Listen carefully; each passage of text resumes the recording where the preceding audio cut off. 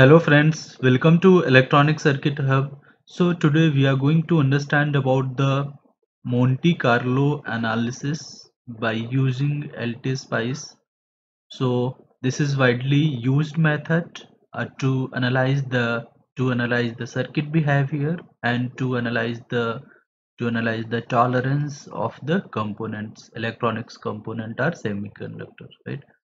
So so here I will I will run the simulation and I will show you the behavior of this circuit using Monte Carlo method, right? Monte Carlo method. So this is nothing. This is a very simple circuit you can see here. This is a very simple circuit used, right? This is very simple circuit. So my power supply is 100 volt here, and you can see I have connected one resistor. This is simply R1 and the resistance value is 10k, right? So the resistance value is 10k. So my objective here to analyze the resistance, the behavior of this circuit if the resistance tolerance is 1%, right? Let's say you have chosen one resistor, the value is 10k and the tolerance of that resistor is 1%. So that means if you calculate 1% of 10k, that would be 0.1k, right? That would be 0.1k. So here, instead of placing the resistance value here, I have written one syntax, that is, since you are doing Monte Carlo, so the syntax would be like MC, then braces 10k, comma, the tolerance value, that is 0.1, and you have to close again two braces, right? Since we will be running the transient analysis, so just write the transient command. So go at simulate, edit simulation command, and you have to click on this transient. Stop time is 10 millisecond and click it OK, nothing else.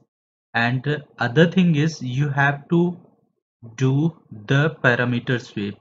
Okay, so I am sweeping this analysis for 100 time in step of 1. So what you will do, you have to go simulate, edit simulation command, and for this you have to have this like step.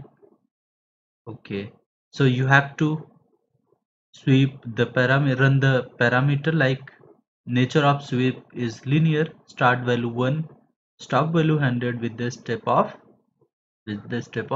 1.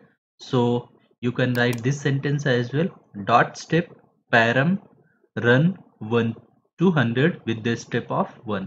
That means this sweep will run for 100 times. Okay, in the step of it will run from 1 to 100 with the step of 1.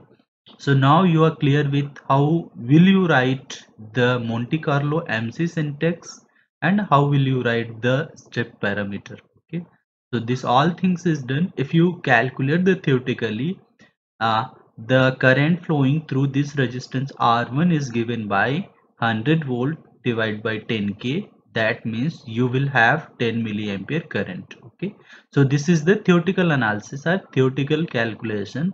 Now let me run the simulation and let me show you the current value here. Okay, so just go at this, click on simulation, right, and click on current here. Okay, so now this is your circuit window and this is your waveform window. So now you can see IR1, that means current flowing through resistance R1. Okay, what is IR1? IR1 means current flowing through this resistance R1, and you can see here your calculated value was here around 10 milliampere now, but you can see your current is varying from 9 milliampere to approximate 11.17 milliampere. So this is due to due to the different part tolerance. Okay, so this 100 sweep consider as the part tolerances. Either it could be positive or it could be negative tolerance.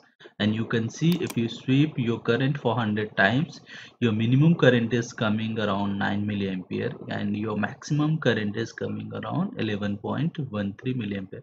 This is how you can perform the Monte Carlo analysis in LTSpice, and you can see the effect of tolerance in your circuit. Okay, what is the impact of your tolerance in your circuit? So instead of the current should be 10 milliampere, it is coming 9 milliampere to 11 milliampere. Okay, so because of this tol resistance tolerance value. Okay, so this is called Monte Carlo analysis.